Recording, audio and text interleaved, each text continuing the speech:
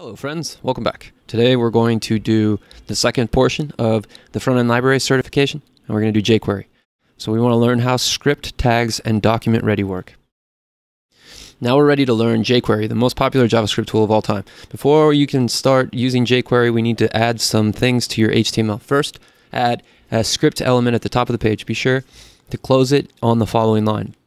Your browser will run any JavaScript inside a script element, including jQuery. Inside your script element, add to the console document.ready function, and then inside of there we're going to put a function, and then close it on the following line, still inside your script element with this guy.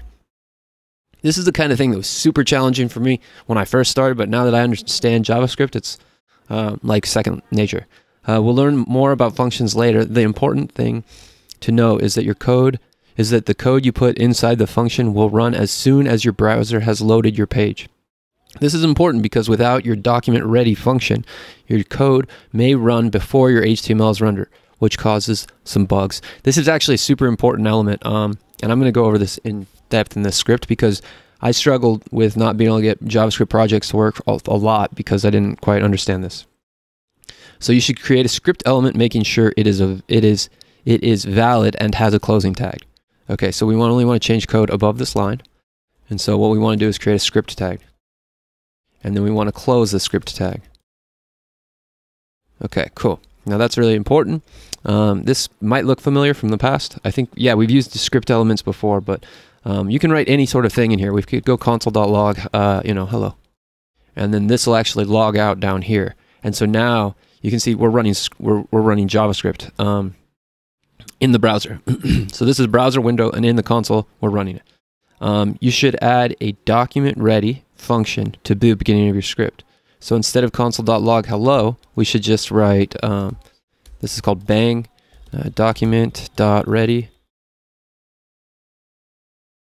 and then inside the first parameter that we're passing into the document.ready is function.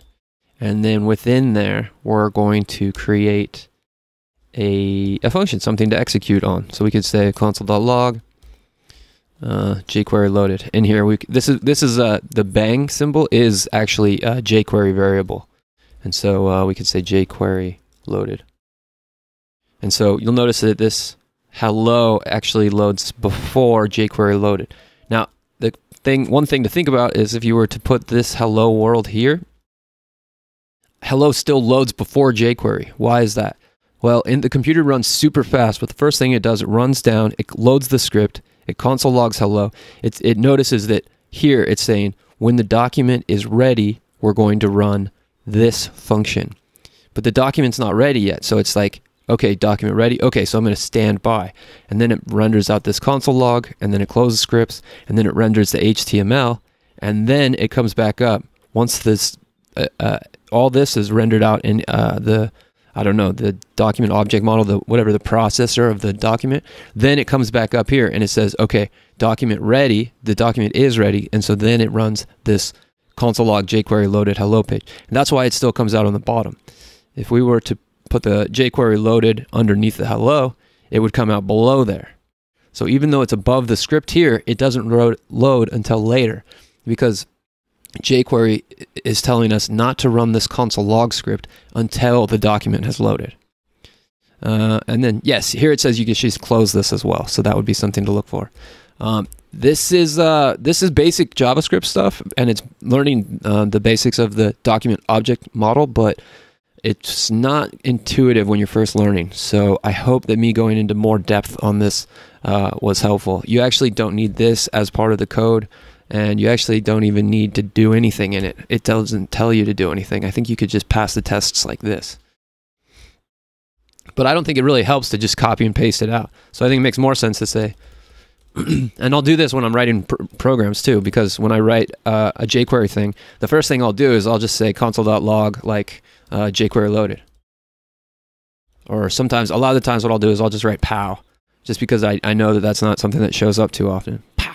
And then you know that it's working, and you're working with functional code, and you won't have to deal with messing around with some errors in the future.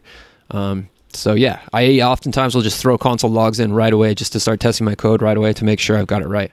You remember at the beginning I made a jQuery, I made an error, and it, well, I guess it's good that the errors thing pops up, but sometimes you'll have errors that are really tricky, and you just need to, and throwing in console logs there makes it so you know you're working with your code along the way. Anyways, run the tests that pass. Hope you guys enjoyed this one. We'll see you in the next lesson.